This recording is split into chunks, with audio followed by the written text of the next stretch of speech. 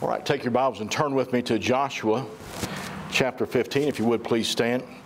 I handed the paper to them. I tried to write down the title and the reference where we're going to be preaching from to them back there. I've been starting to do that instead of just telling them. And they called me back, and Doug wanted to know. He said, Is this Joshua 15 through 19? I said, yeah, it's all chapters. We're going chapter 15 through chapter 19. Told him I hope he brought his house slippers with him. We're going to be here for a while. Anyway, I'm going to read some verses. I'll call out what they are, and you can flip to them. We're in these chapters here. And in Joshua chapter 15, verse 63, last verse in that chapter, it says, As for the Jebusites, the inhabitants of Jerusalem, the children of Judah could not drive them out, but the Jebusites dwell with the children of Judah at Jerusalem unto this day. Chapter 16, verse 10.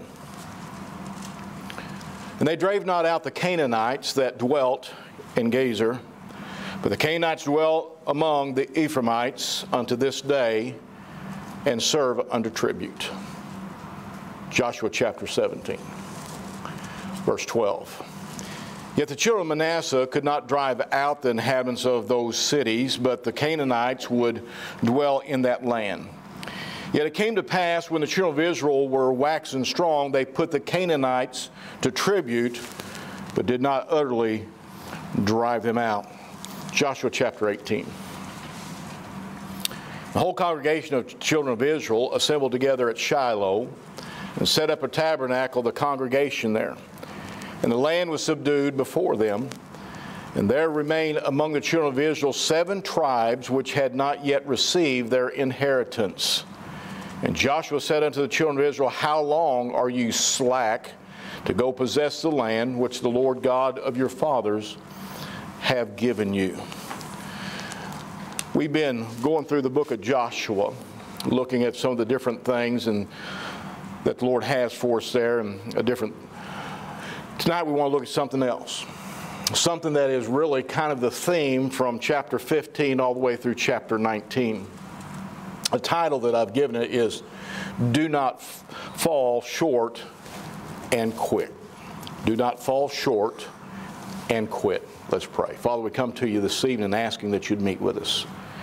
Now, Lord, there's so many times that things get hard, they get difficult, they get monotonous or maybe weary, and we quit. Help us not to fall short, but help us to press on for you and to do that which you have called us to do, to live for you, to serve you, to magnify you, Lord, to abound in the work of the Lord. Have your will and way, Lord, in the service tonight. Lord, we do pray for these. We pray for Leah and others, Lord, this neighbor, friend of Martha's and different ones, Lord, is going through health issues. Brother Ronnie Gibson, Lord, and just touch his body and be with him, be with Brother Ronnie Baker, Lord, and others. Lord, we love you and we thank you for your mercies and goodness to us. But Lord, for every one of us, it would be advisable for us to consider the lesson that's here tonight in the book of Joshua. Have your will and way, I pray, in Jesus' name. Amen. You be seated. The easiest thing in the world to do, listen to me, is to quit. The easiest thing in the world to do is quit. It takes no effort to quit. It doesn't cost a dime to quit. Quitting is easy. The sad part is that many Christians quit. They begin to throw up their hands. They begin to get weighted down, and before long they fall out and they quit. There's a man by the name of Pat Williams. Some may know who I'm talking about. He's the co-founder of the Orlando Magic. It's an NBA team. When he was 13 years old, he learned a lesson that he never forgot. He was a good baseball player. You say, well, that sounds strange. If he was a co-founder of the Orlando Magic, that's a basketball team. Yeah, but he loved baseball, and he played baseball, even at a minor league level professionally for a little bit before he switched over and did some stuff with basketball. But when he was 13 years old, he was a very good baseball player. And he went out for a team that had boys on it that were significantly older than him. Lo and behold, he was chosen to be on the team, even though he was quite a bit younger than the rest of them. As they was going to the first game, he was riding in the car with his mom and with his grandmother.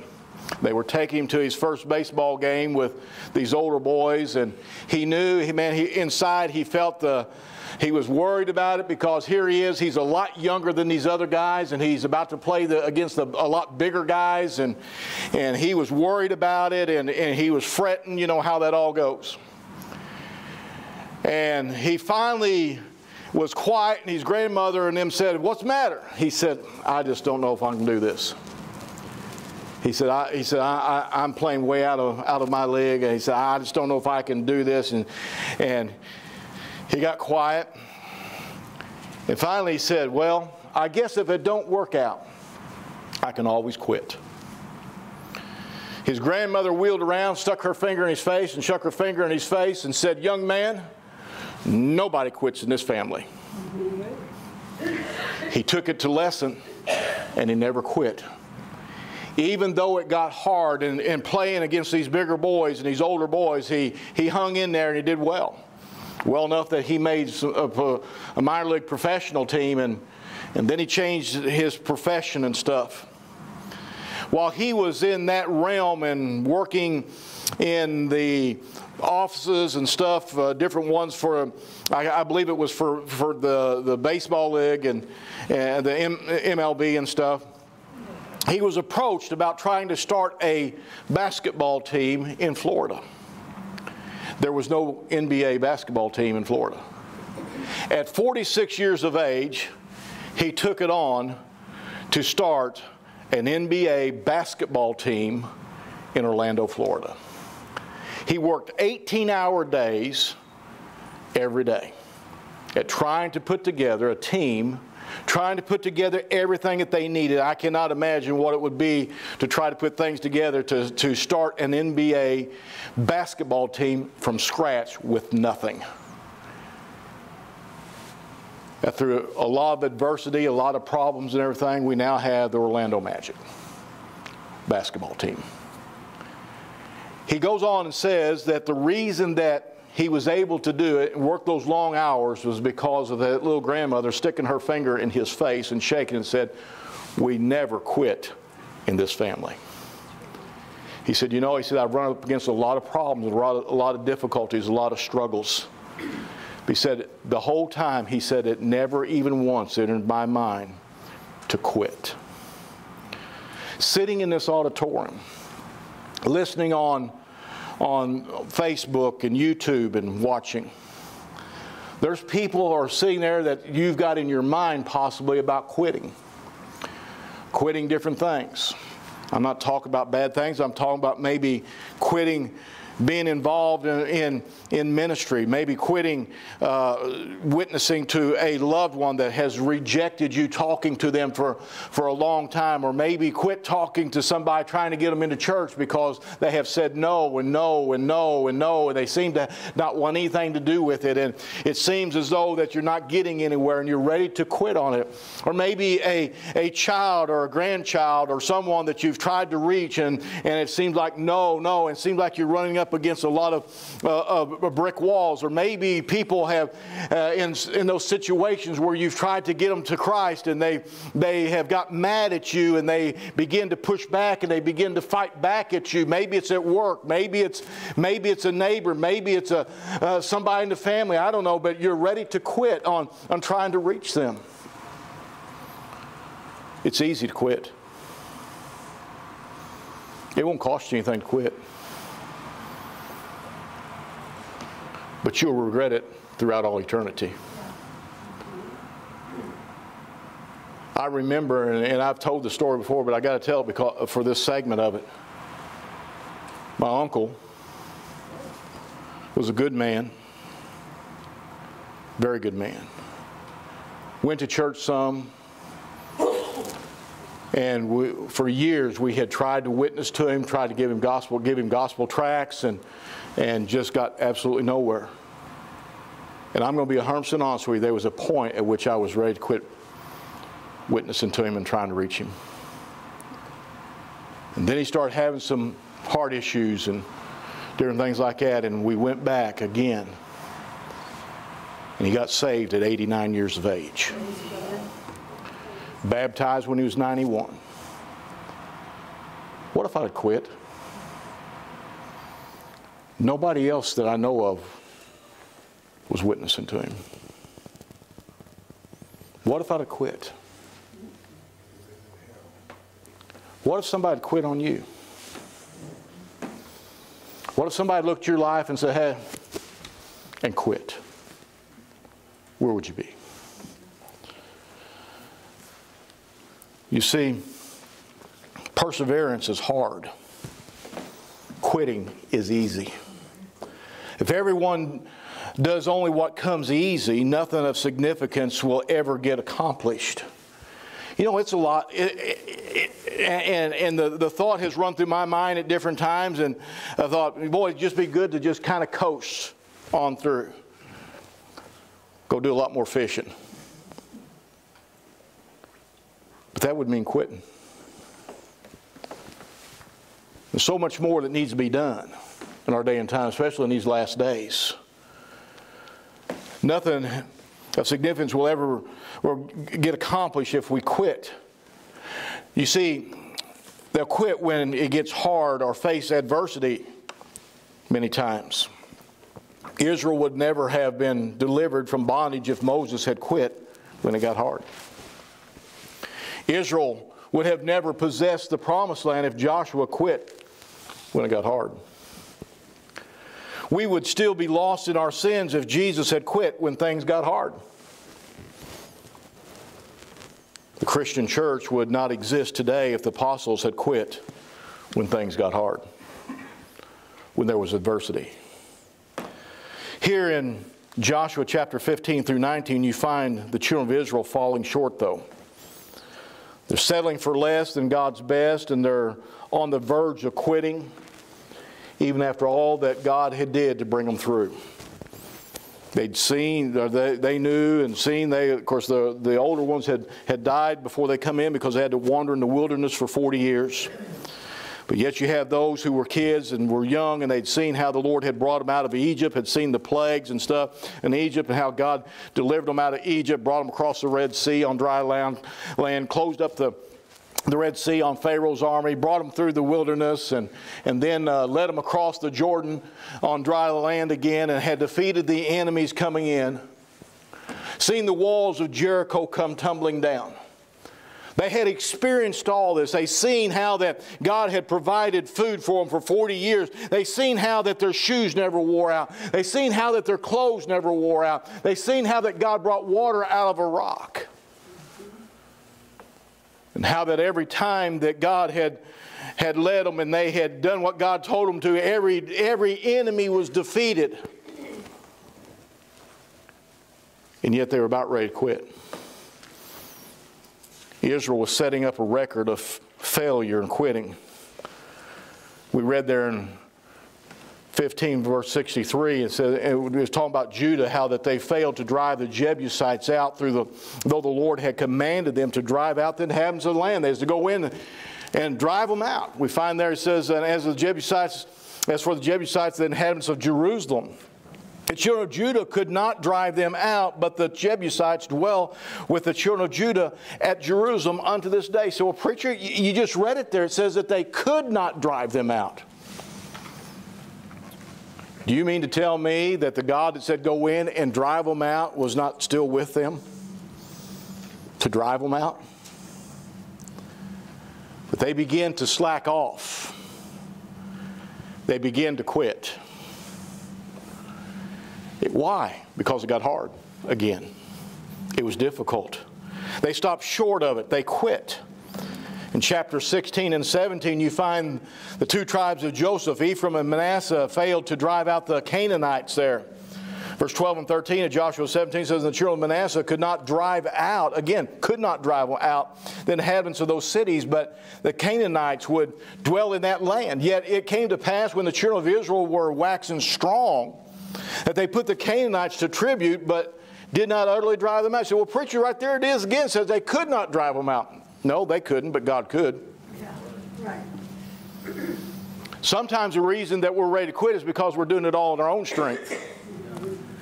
We fail to realize that it's God that has got to fight the battles. It's God that's got to drive out the Jebusites. It's God that's got to drive out the Canaanites. But we've got to be willing to go and be used of Him to do those things. Many times we take a lot upon ourselves without allowing God to take a hold of the matter. And then we get discouraged and we are about ready to quit. God didn't tell the Israelites to make slaves of the Canaanites. Did He? Did He? He said drive them out. And yet you find here, that Judah, they put the Jebusites, they put them under bondage, or basically made them slaves and so forth, hewers of wood and things. And you find that Manasseh and Ephraim, they do the same thing there. It says, yet it came to pass when the children of Israel were waxing strong that they put the Canaanites to tribute, but did not utterly drive them out. They put them to tribute. They had to work for them when things were going well. They had them as slaves, but they couldn't drive them out. There's always a price to pay when you disobey God's commands. You go on down through the Old Testament, and you'll find that these Canaanites and these Jebusites were a thorn in their flesh, and there was a curse to them. And many times what took place is it helped lead them away from God, and then God had to put them into bondage. Why? Because they quit. Because they failed to follow through. Because they come up short in these areas. You and I, God wants to use us. There's a great work for God to use in your life and my life. You say, well, preacher, I can't do what I used to do. No, but you can do something else that God has for you. You can stand for the Lord. You can pray. You can witness. You can tell others about Christ still. It's easy to quit. What if you, and most everybody in here, has drove an old stick shift?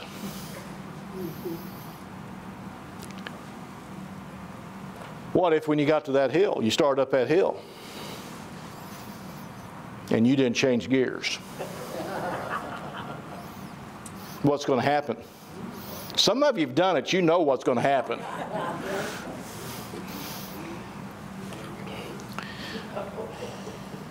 As you mature in life, sometimes you got to reach down and shift gears.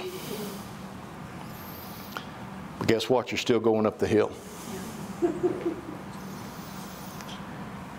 If you didn't shift gears, before long, you're going to be quitting. Yeah. You're not going to be climbing anymore. And so sometimes in our lives, you have to shift gears, but not quit. You keep going. You keep going. You keep going back when it gets difficult and when the struggles are happening in your life, when you're trying to get somebody to come to church and they keep putting you off and keep putting you off and keep putting you off. After a while, you get discouraged. You think, and just forget it, and you're ready to quit. No, don't. Just, if you have to, reach down and shift gears and keep on going. Don't quit. Don't quit. What if God quit on you? What if God quit on you? Well, I've tried to get them to come and get saved. I've tried to get them to live for me. I've tried it, and they just won't. And what if He quit? But He's never quit. Joshua then calls them together in chapter 18 here for a meeting and a rebuke. Look at verse 1, chapter 18.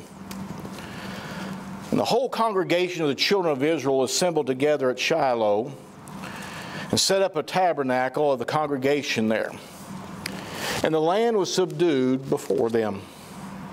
And there remained among the children of Israel 7 tribes which had not received their inheritance. Why? Because they quit. It got hard. They hadn't went in. They hadn't continued. You say, well, how do you know that? Well, look at the next verse. And Joshua said unto the children of Israel, how long are ye slack to go to possess the land? Why aren't you getting in there, man? Have you ever had somebody kind of get, why haven't you got that done yet? Why haven't you accomplished that? Why haven't you got in there and got that done yet? I've had my dad do that to me before. Why don't you have that done yet? Well, you know, lawnmower don't want to run right. That weed eater's dull. I'm not talking about one of those with a string on. I'm talking about one that you swing. We didn't have one of those with a string and a motor on it. The only string we had was you swung like that, and it was a strain instead of a string. Amen. The fact is that they were slack. He said, why are you, how long are you slack to go possess the land? He's rebuking them here, which the Lord God your fathers hath given you. He said, wait a minute. He said, God's given this to you. Why haven't you taken it? Do you realize what God's done for you this evening? You ever stop and think about that? Do you realize that God wants to use you? That's why He's got you where He's got you in life. If God wasn't wanting to use you, you wouldn't be here. Yeah. Where would I be, preacher? Well, if you're saved, you'd be in heaven. Because you're not going to be gone until He's ready for you to be gone, and you're not going to be gone until He's done with you. Even if you're not accomplishing what He wants you to accomplish, He's trying to get you to accomplish those things. Hey, why are you slack? Hey, get in there and serve God. Well, preacher, and I've heard of it, you know, one of these days I'm going to really get down to business. Really? One of these days I'm going to really surrender my life to the Lord, and I'm going to start praying a lot more. Really? One of these days I'm going to start daily devotions in my life. Really? One of these days, I'm going to do this or I'm going to do that. One of these days, preacher, I'm going to go talk to this person over here that I've been praying for them. And I've been praying for them, preacher. I've been praying for them. But one of these days, I'm going to go talk to them. Really? Why haven't you already? Why are you slack? Can you guarantee me they'll be alive tomorrow? There's an urgency in reaching this lost world for Christ. And too many times we become slack. And the Lord wants us to move on and to possess the land that He has for us to possess. Joshua was saying that, what's taking you so long? What are you waiting for? The Lord's given you this land, and as an inheritance, why haven't you claimed it? Let me ask you something tonight. Has God promised you the power of God on your life? Do this, because He has. He has. Have you claimed it? God has promised you so much, but why haven't we claimed it? Oh, how we need to realize that it's not time to quit. It's not time to be slack. It's time to push on. We're living in the last days, and there's not a whole lot of time left, and so we need to give it everything that we got. We need to put everything into serving the Lord and following Him. You see, they repeatedly quit before the job was finished. They had settled for second best. Well, preacher, you know, we got the land over here. We went in, Joshua, we went in, and we've got it and everything. And well, who's those people over there living by you?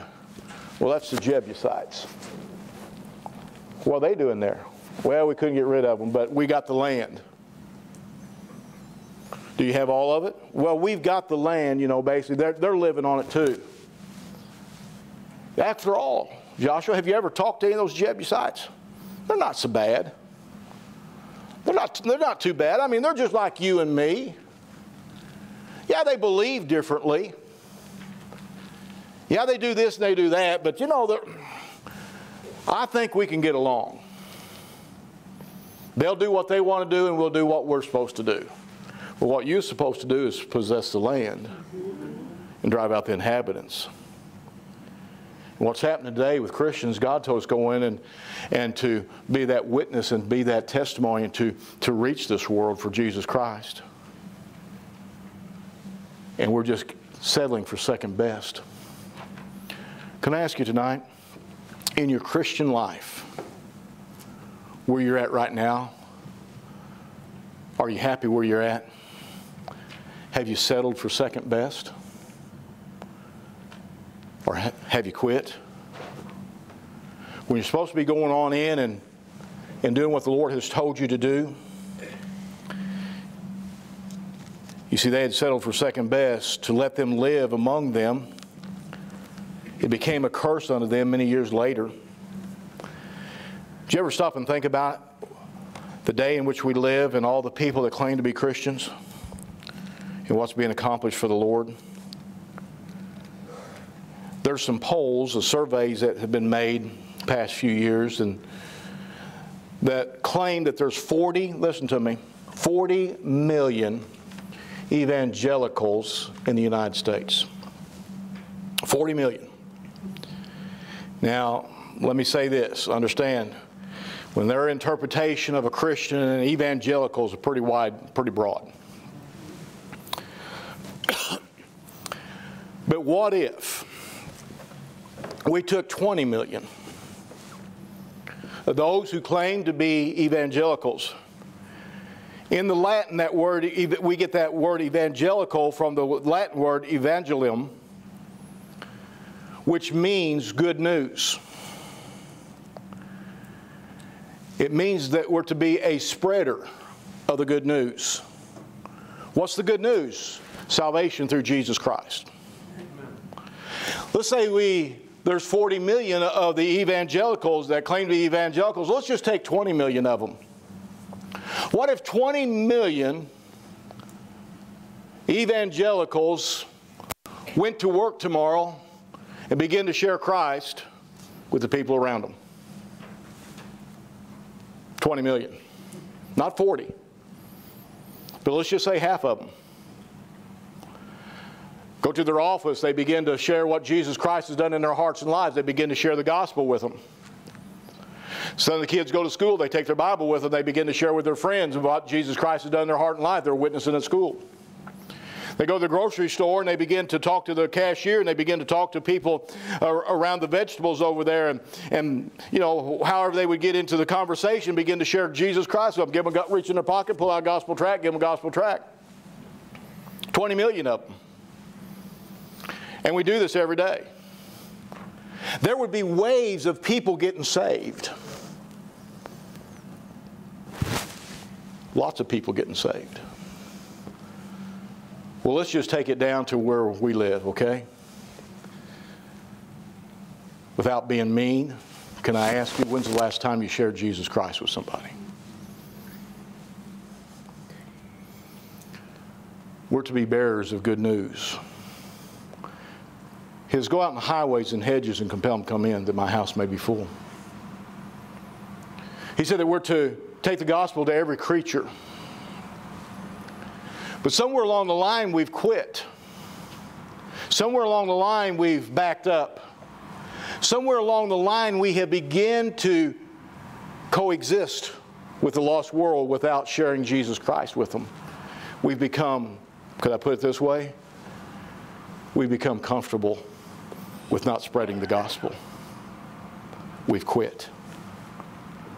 We've backed off. You see, a preacher, I mean, you know, we're living in a world where there's a lot of animosity towards so-called evangelicals or Christians. If you begin to try to tell them, man, they'll cuss you out. They'll do that if you pull out in front of them too. That's the world's way. That's what a lost person does. That's proof that they need Jesus Christ as their Savior. But But the fact is that day in and day out, many people go to work and they never share their faith with anybody else. They never tell them about what Jesus Christ has done in their hearts and lives. We've quit. We've backed up. There was a time when you was excited maybe about living for the Lord Jesus Christ. Maybe right after you got saved, boy, you was excited and you was sharing the gospel with others, trying to reach others for Christ, trying to get people in church, trying to get the gospel out, trying to reach souls for Christ. And over adversities maybe, and maybe somebody spoke ill to you, you backed off. Maybe become a little ashamed to stand up for Lord Jesus Christ. In Mark chapter 8:38, he says, "Whosoever there shall be ashamed of me and my words in this adulterous and sinful generation, of him also shall the Son of Man be ashamed when he cometh in the glory of his Father with the holy angels." You say, "Well, preacher, you've been kind of mean to us. Here we're here on Wednesday night." I understand it. It's like preaching to the choir, amen? But I'll just be 100% honest with you. I'm preaching more to me than I am to you. Is that fair enough? Because I feel like I need to be more of I need to step out more and be more of a witness and get more of the gospel out and try to reach more people. Because the time is short, the day is short, and we need to be taking every opportunity that we can to reach people for Christ. But I feel like churches as a whole have quit. They've traded much of what you see traded off. They've traded off preaching and the gospel and everything for stage bands and so-called highfalutin, high energy worship services where the music is ramped up and it's like a rock concert instead of a worship service. And we've traded that, and you know why the world has traded for that? Because they can invite the lost world to that, and they'll come to that because they feel comfortable there. Well, preacher, isn't that what they're supposed to feel? No. I'm going to be honest with you. Before I got saved, God did in my heart, I sure wasn't comfortable. When I realized I was lost, when I realized I was going to hell, I wasn't comfortable.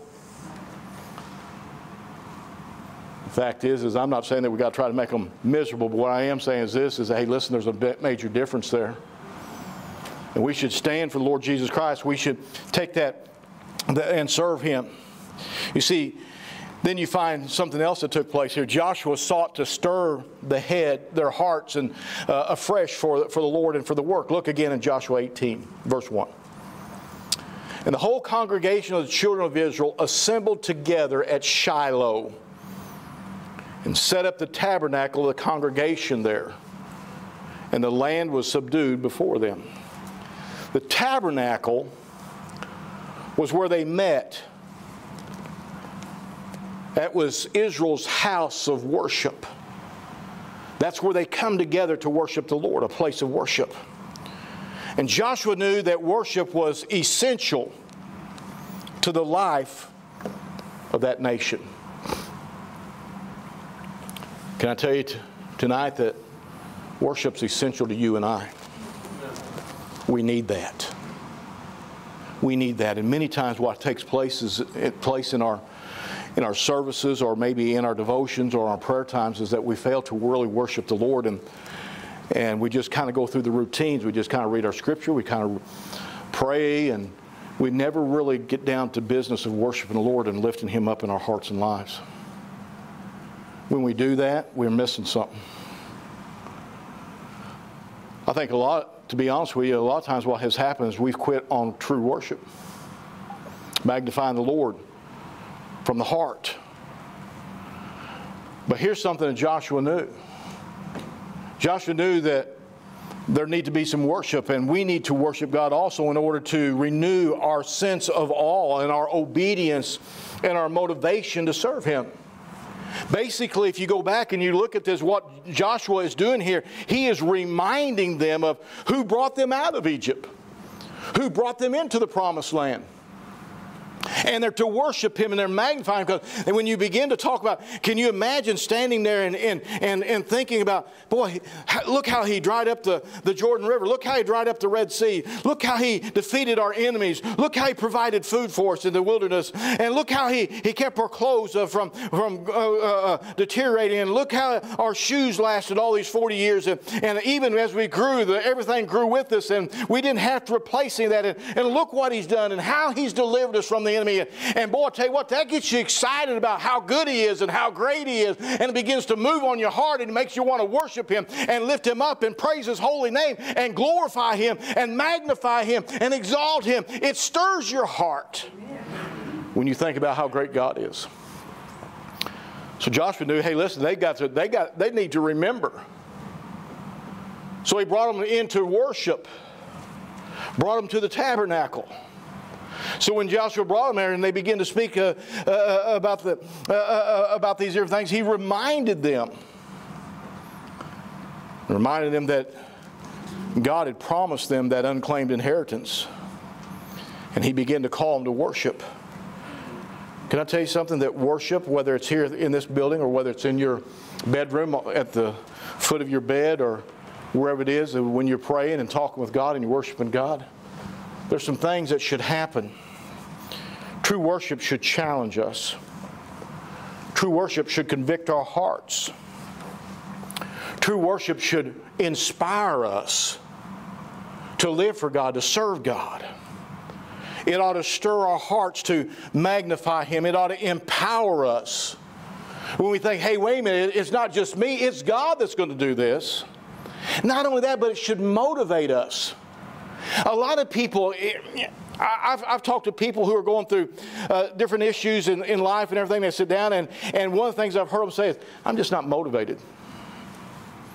I'm just not motivated. That's like Janine and I talked one day, and I told her, I said, or Hunter's talked to me before about, hey, man, you do these exercises and everything, you can lose that gut. I said, you know, you're right, but I'm not motivated. I'm not motivated to get out there and run. I used to run 5 miles a day. I'm not motivated to do that no more, folks. Now, give me my fishing rod and let me go to the river. I'm motivated to do that. But what about our motivation to serve God?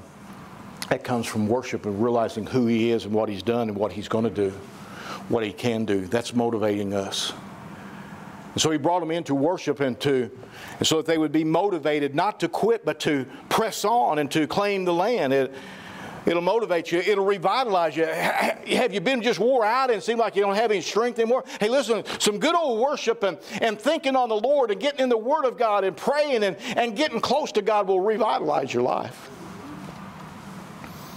Then it'll instruct you and it'll equip you to go out into your mission field and claim it for the Lord.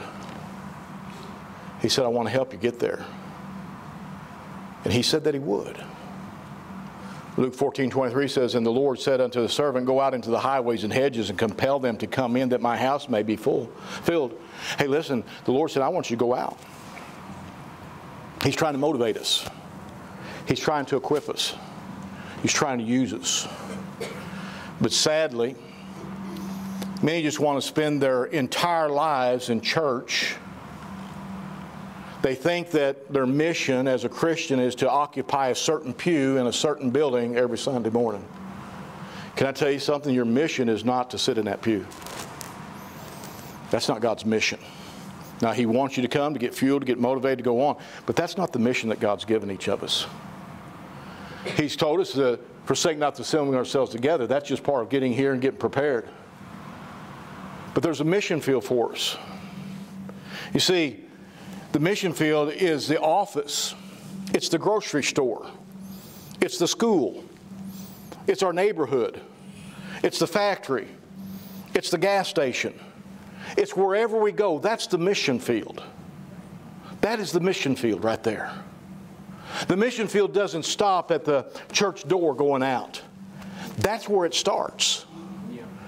When you open that door, when you leave tonight, you're stepping into the mission field. That's the mission field out there.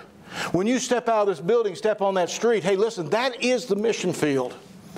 And the Lord says, don't quit, don't fall back, don't stop, keep on going and be motivated to go and claim the inheritance that God has for you. Don't become satisfied to just dwell among the lost world and never tell them about Jesus Christ. Say, well, preacher, what if they don't get saved? That's not your responsibility. Your responsibility and my responsibility is to tell them about Jesus Christ and give them the opportunity to get saved.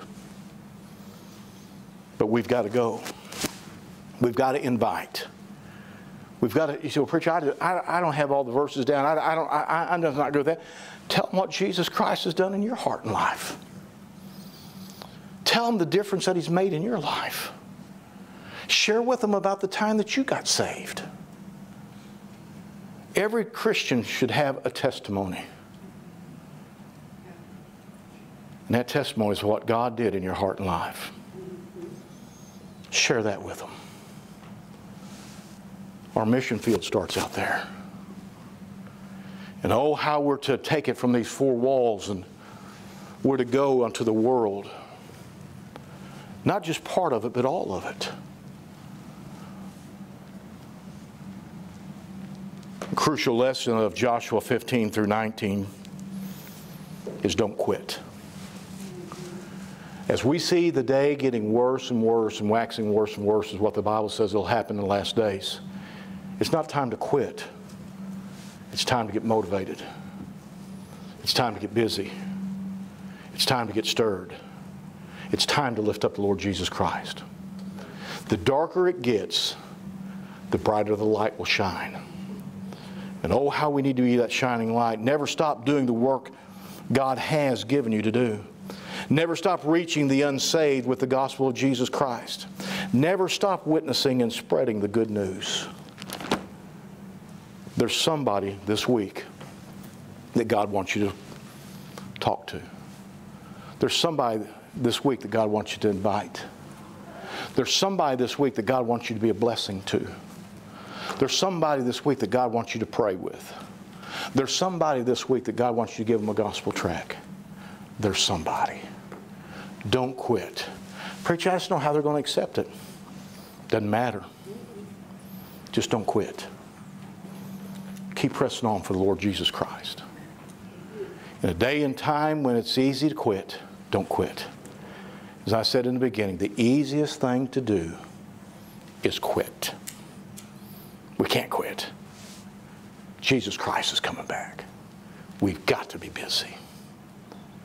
We get our strength when we worship and draw nigh to God. Maybe not, you just need to find a place. Say, Lord, I'm tired. I felt like quitting. I don't want to quit. Help me to press on. Revitalize me. Give me new energy. Motivate me. Stir my heart afresh and anew. And seek the Lord to guide you and direct you. Let's pray. Father, we thank you. We love you. Many times, because of the adversity and the difficulties and the struggles in life, we're ready to quit. Ready to throw up our hands and say, I'm done. But Lord, we can't do that. We've got to keep pressing forward. Just as the children of Israel were to keep on going in, and they're supposed to drive out the inhabitants, and they're supposed to possess the land. Lord, the biggest thing they failed to realize is that the power to do it was available through you. And probably they tried to do most of it in their own strength. And they got tired and they got weary. Help us to realize, Lord, that you're here to help us, to strengthen us, to carry us through when we're too tired to go, to encourage us, to, Lord, to give us direction, and to give us the ability to do what you want done for your honor and glory. Have your will and way, I pray in Jesus' name. Amen.